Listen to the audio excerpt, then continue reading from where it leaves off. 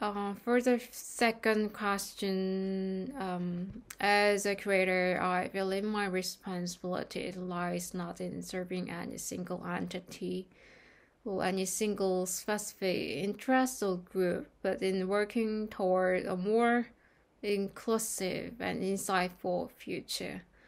By engaging with diverse perspectives and fostering dialogue, I aim to create meaningful connections and contribute to the evolving landscape of contemporary art. The curator is not someone outside or above the spheres of power that organize the ways in which we live, the ways in which bodies are distributed in living spaces. The curator is not someone outside or above the devices that define which people, which issues, or which places matter or do not matter. Devices which define what kind of art is valued and what kind of art is not valued. Rather, the curator, along with artists, museum directors, gallerists, editors, historians, and others, they work together to define what matters and what does not. They work together in defining the values of things, artistic values, social values, monetary values.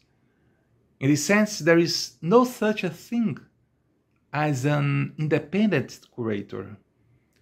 There are curators, in fact, who imply themselves in the world, and curators who see themselves are not implied in the world, or even indifferent to the world, as if art were something separated from the world. However, even those who say they are not implied, they actually are implied in life. They are implied in reality, as their supposed neutrality only confirms the hegemonic state of things, the way the world works, only confirms the inequalities, the violence that structures the world. In this sense, maybe the important question is not for whom does the curator work, but for what does the curator work? Ich erfreue mich des Privilegs, freie Kuratorin zu sein, im Interesse der Künstler und Künstlerinnen. Die Realisierung einer Ausstellung in einer adäquaten Location erfordert aber pragmatische Kooperation mit unterschiedlichen Institutionen. Meine Partner sind daher Kunstforen, Kunstvereine, Museen, aber auch Artist Run Spaces und transnationale Bildhauersymposien und vermehrt das Institut für Stadtgeschichte in Frankfurt und die Marielies Hess Kunststiftung ebenfalls in Frankfurt. Mit der habe ich 2011 den mit einer repräsentativen Ausstellung verbundenen Marielies Hess Kunstpreis für bemerkenswerte ältere Künstler aus Hessen gestartet. Außerdem mache ich auch das Fundraising für diese großen Projekte und das heißt, dass die Förderer sowohl öffentlich als auch privat sind. So therefore, who do I curate for? I first of all curate for myself actually. I have a problem, I can't get rid of it. And with the help of the exhibition, maybe it's some kind of self-healing, I don't know, but that's how I work. I have to be interested in the topic. I have to like the topic. I have to be taken by the topic. It has to grab me and not let go of me and keeps me busy 24 hours a day. And after the exhibition, I learn something from it and I get better, wiser, I don't know, but it fulfills me. It's a thrill. It's a learning process. But first of all, for me, And thank God people like my exhibitions, otherwise most probably I would have done or two and nobody would have worked with me. And currently I did, like, in over 20 years I did around 200 exhibitions so far. I work with non-profit, with profit, I work with museums, biennials, all kinds of institutions. No budget, low budget, high budget. I saw them all. And actually, interestingly, in a high budget exhibition, in a large scale high exhibition in a very fancy institution, I learned something, but I might learn even more in a no budget underground initiative off-space gallery. So you never know. And so that's the first answer. I curate for myself. The second party who I curate for are the artists. If the artists are not happy in my exhibition, the exhibition is a failure. And I don't say this only because of professional reasons, because if the artists are not happy, they won't work with you again, and they will talk, and nobody will work with you. No, I really believe sincerely that, you know, the exhibition is some kind of marathon. It has a preparation phases, it has a research phases, then comes the construction of the exhibition, then it's the exhibition opening, the exhibition itself, you have side events, and then, you know, the exhibition ends. And then you might have a publication and whatever. So it's a very multitask and multi-layered project, and it takes a long time. It might take 3 months, 6 months, 2 years. So during this time, and especially with the opening of the exhibition, if the artist is not happy with the exhibition, there is something wrong. I mean, I did something wrong, or the institution did something wrong, or something, you know, happened, I don't know. But it's a collaboration. So therefore, I believe that the artist, I curate for the artist as well. The third party is the institution, because the institution has to be pleased as well in a way, because it's a professional collaboration between me and the institution. So the institution hires me to do the exhibition, to do the job. I'm an employee. So therefore, I also curate in a way for the institution. But that doesn't mean that the institution can dictate or can, you know, pressure me in doing a certain exhibition or in selecting the artist. I would never let an institution interfere with my personal artist selection or work selection, because then it's not my exhibition. It sounds very harsh maybe, but this is my exhibition with artists in a certain institution. But I am responsible for it. So if something goes wrong, you know, the artists will come to me, the institution will come to me, the people will come to me, the press will come to me. So I have to be assured and I have to be aware of all the steps, and I have to be confident. And I can only be confident if I love it and if I believe in it. So therefore, yes, the institution should be happy, but they are supposed to be happy because they hire me for my work, and my work is what I am.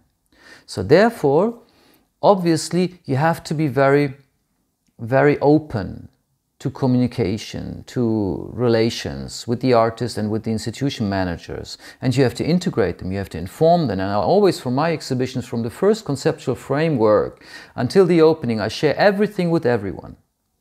And I integrate everyone into the project, but I'm the leader of the project. I'm responsible for the project. So therefore, it's for me, it's for the artist, it's for the institution. And in the end, obviously, it's for the people. But that's only, unfortunately, the last part, because I don't know what the people will need, will like, or what they want. If the people are pleased, I'm very happy. If they are not, I will wonder why they are not pleased, or what is the problem, or why do I get negative response from the people, from the press, I don't know. So the people are actually, for me, some kind of feedback generator. It's a very pure feedback. And obviously, the people, there's no such thing as the people. You know, different ages and different classes and different educational backgrounds, they all are part of the thing that we call society. But it's like a pineapple. From the outside, it looks like one thing, but then if you cut it open, there are uncountable subsidiary systems. Independent for ourselves, but also for a community, both the community of viewers and the community of artists. We work for the space we have chosen as part of an overall social sculpture. The space is part of the artwork and we serve the space. The work and exhibition is developed for the space. I'm an independent curator, which gives me the freedom to create and put together different art projects the way I find interesting. I've been curating since my first year in art school. When I did a BA in fine art painting, I curated the interim exhibition for the first and second year students at my art school in London. I have been curating since then. This was 2009, so I've been curating on and off for over 10 years. I am also a very proud member of a London-based art group called ArtCan. We have over 300 artists in over 25 countries all over the world, and it's free to be a member, but what we are requested to do is to contribute in one way or another. So I have curated the booth for ArtCan at Supermarket in October 2021. We were 8 artists then. I did an open call within the group, and I curated ArtCan stand for 15 artists in May 2022. Sorry, the first was 21. And the great thing with ArtCan is that I get free hands to curate the way I want, with the support of the founder, the amazing Kate Enters, who founded this 10 years ago. We're actually celebrating 10 years anniversary today, this year. So that is a very nice position to be in. We are all volunteers, which means that we're doing all this at our free time, but we are really passionate about art and so on. I believe that the experience with art detached from the criteria of objectivity of rational philosophies and physical sciences does not need to gain pertinence or prove relevance the imperative of concrete definition of its object, nor the precise delimitation of the variables that impel them. Artist or curator to explain or even predict the environments, phenomena, facts, contexts, and realities that he observes. This circumstance means that whatever its content, whatever role we assume within an art project artistic practice, establishes itself as an instance of thought that favors questioning and considerations to the detriment of certainties and clear answers, thus giving us plural possibilities of carrying out comprehensive drifts for issues related to man, life, and existence. More than in any other speculative field, the knowledge generated by artistic practice, by translating and reconstituting languages, thoughts, ideas, and theories, and by establishing itself as a field of reflection, open to transit, deviation, passage, is an inevitable faculty and naturally exposed to the influence of interpretations, worldviews, hierarchies of values, expectations, hopes, and emotions that we engender, each one of us, incessantly in our passage through the existential intermission that we are inscribed.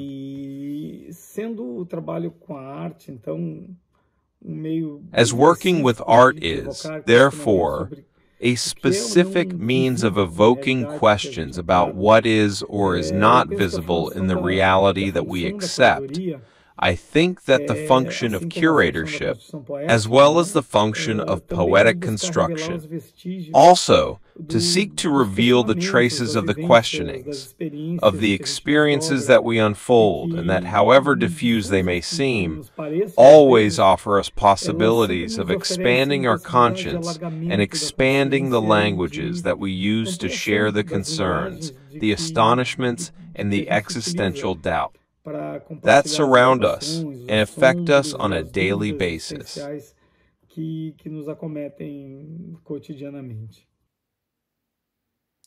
Well, because curating to me is an art-making process, I have to honestly admit that it's not only the expected visitor I work for.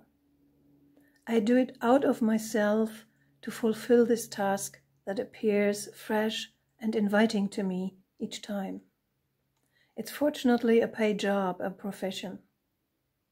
But of course, I'm highly motivated to catch people for the arts and inspire them with new perspectives. And I want to move the art scene around me too.